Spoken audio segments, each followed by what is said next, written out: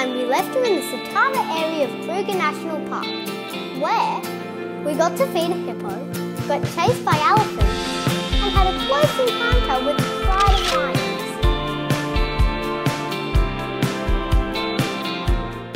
This time we're heading across to Lower Sabie to hopefully see rhinos and hippos.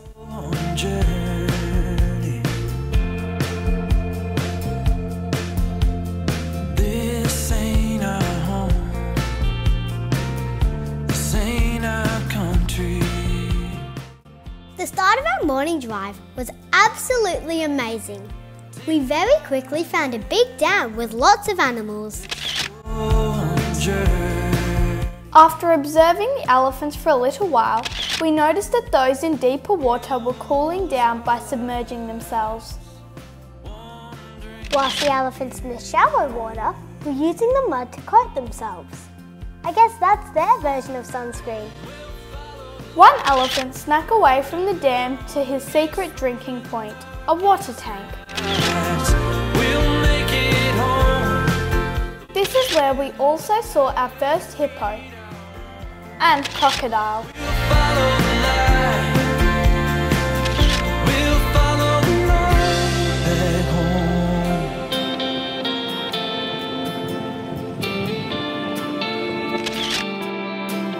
Further along the way, we stopped at a catered picnic area, where we got to try kudu and buffalo pies. During our lunch, we saw a hyena walking along a nearby track. A few minutes earlier, a lady had also been walking on the same path.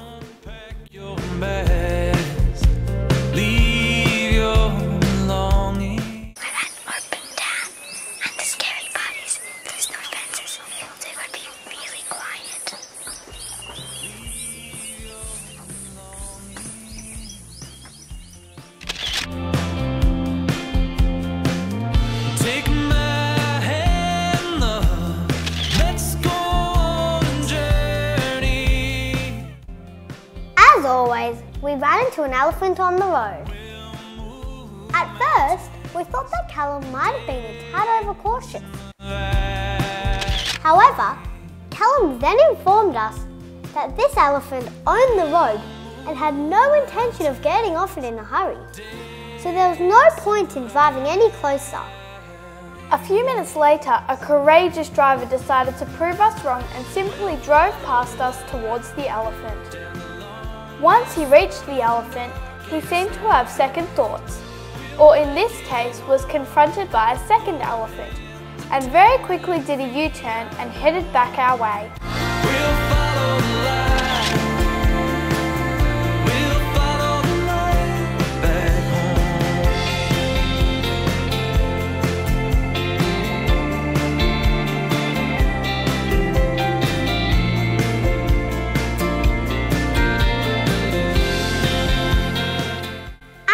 Usually come in threes.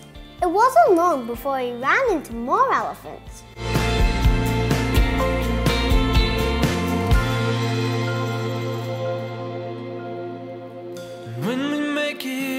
Then, very quickly, it felt like we were driving into a different world. The grass was greener, the sky was moody, and the temperature cooler. It was at this time that we were excited to finally see our first steenbok. And then, just as we thought the day could not get any better, we saw our first rhino.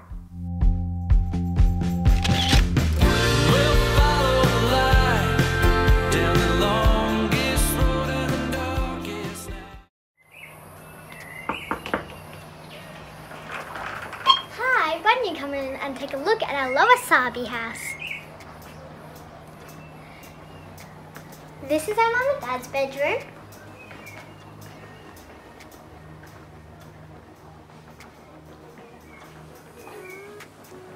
And this is the dining room with a spare bed. And this is our very small kitchen.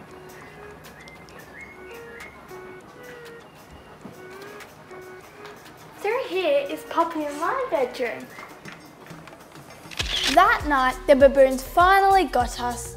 They had made several holes in the roof, so poor Mum and Dad were up at 3 AM running around with pots and a bucket. This was the first of 2 occasions that we were subjected to a baboon prank. Later on that day, we went to use a toilet at a picnic ground and found that it had just been serviced by baboons. Once again, it's 5 AM and we're heading out on a morning drive in Lower Sabie, but this time we're doing it with the rain.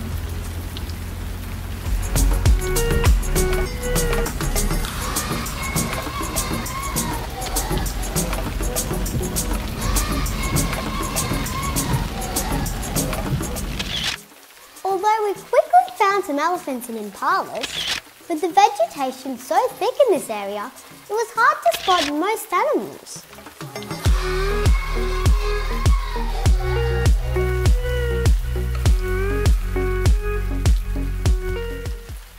In this area, we did notice that the one animal that seemed to be more prevalent was our roof plumber, the baboon.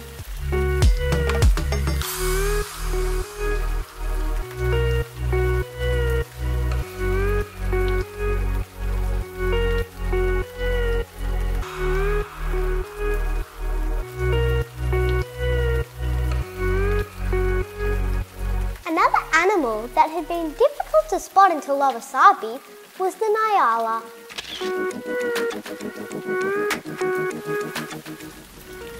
Although there were longer periods between animal sightings, Dad loved doing the 4-wheel driving, especially the water crossing.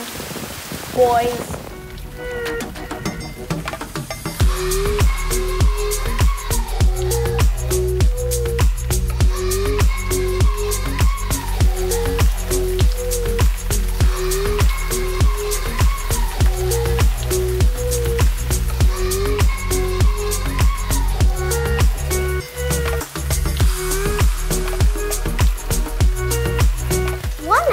That we did not hear making noises until we got to Lower Sabie was the zebra.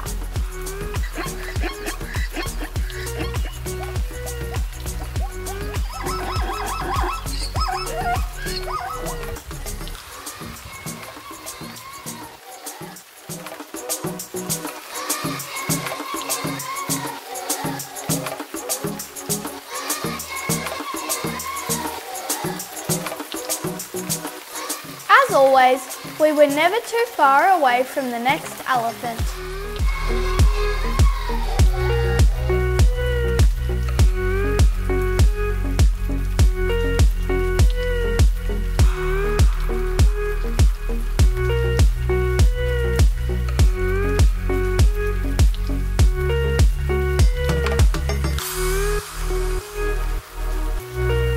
Impalas were still one of our favourite animals.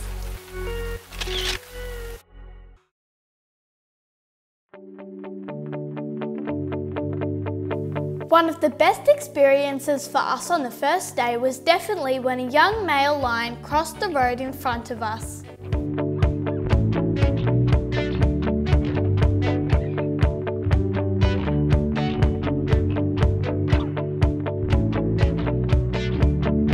He was walking around calling for his girlfriend, who turned up a few minutes later and they quickly ran off together. We figured that she was just camera shy.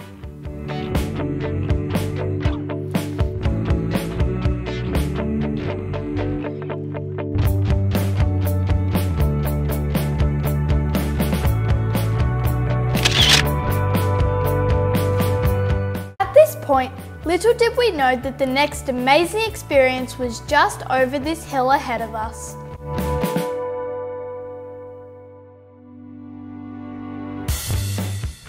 Nope. Although we did like seeing wildebeest, this is not what Raquel meant. We just saw a rhino.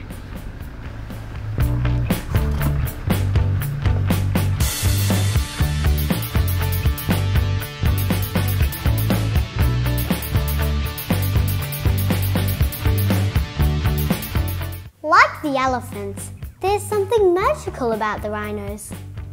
Again, we held back publishing this vlog as we wanted to make sure that poachers could not find this rhino by using our footage. as rhinos keep on moving, by now this one has long left the area.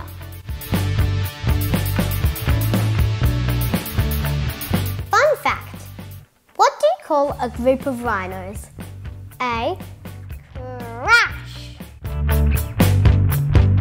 Even small creatures can be absolutely beautiful, like this leopard tortoise.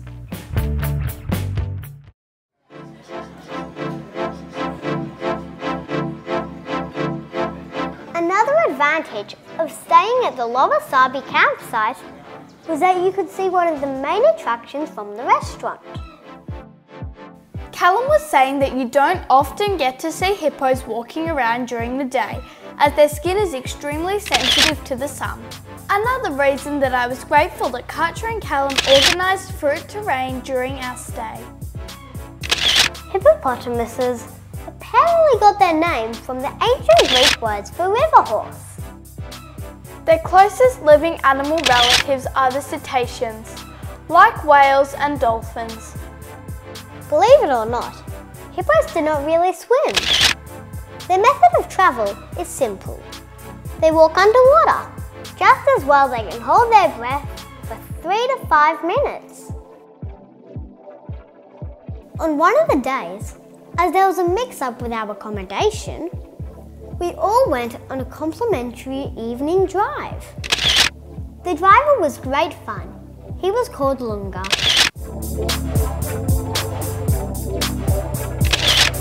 Within minutes, we were treated to numerous animals crossing our path. After a few minutes, Lunga took us down a track that is off limits to other drivers. And to add to that, he allowed us kids to have turns sitting in the front cabin.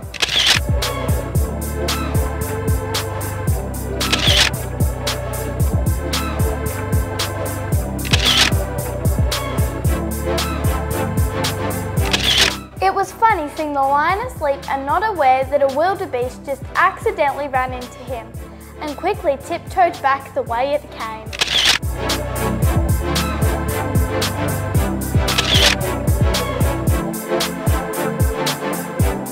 Towards the end of the night, we had an opportunity to stretch our legs. Under the watchful eye and rifle of Lunga. This time around, Aurelia and I were the lucky ones to hold the spotlight. Once we got back, after a quick dinner, we fell asleep to the sweet lullaby of the hippos.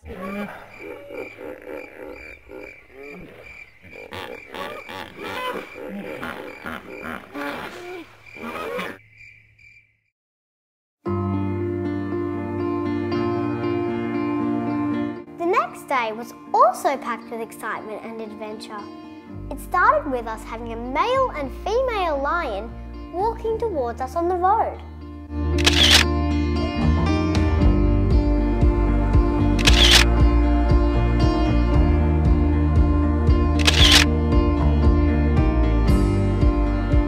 Then later in the afternoon, we had the pleasure of seeing 2 beautiful cheetahs.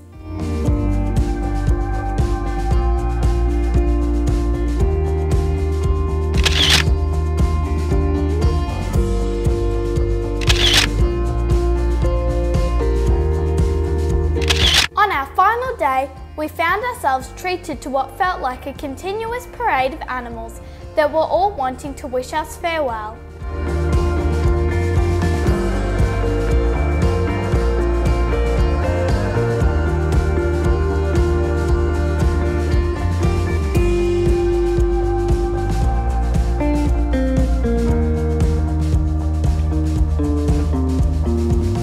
I was also happy to take this perfectly timed photo.